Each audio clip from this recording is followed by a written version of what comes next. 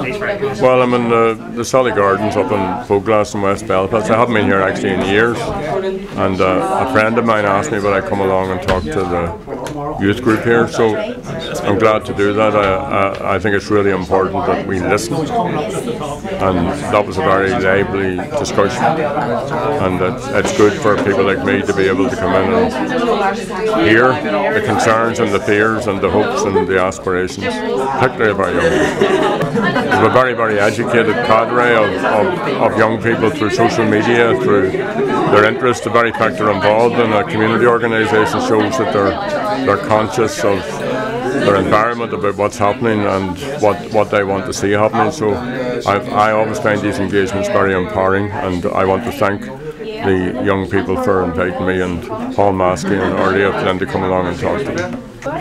Yeah, I think it was really important that Gerry took time out of his schedule to come and talk to young people, especially, young people need to have a voice, especially, today when they're given some outlets but not a lot, they're not really listened to. So mental health was one that they talked about quite a lot. They also talked about Brexit, the money coming in and out of Stormont, it was fascinating to hear it, and as a young person myself, I think it's essential that politicians come out to the communities. I thought Gerry was a lovely person, he's really cares about what you're saying and what you're asking, and he'll sit and he really talk through the question that you've asked, and the best response to that. There's no question that was left unanswered properly here tonight, and he was a really warm person. He really did care.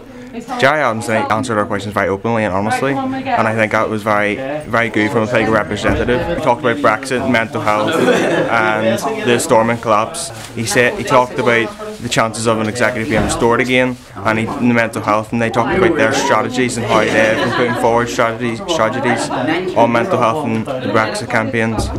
I think young people are being left behind in our society, and I think Sinn Féin are doing a very good job in making young people's voices heard and putting their voices up at the front line of adult voices as well. And I think Sinn Féin are doing a very good job in that.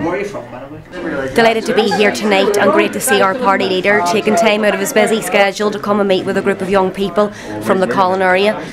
They asked a lot of pressing questions from myself, Gerry and Paul. A lot of big issues raised and questions asked around suicide prevention, Brexit, lowering the voting age, amongst others.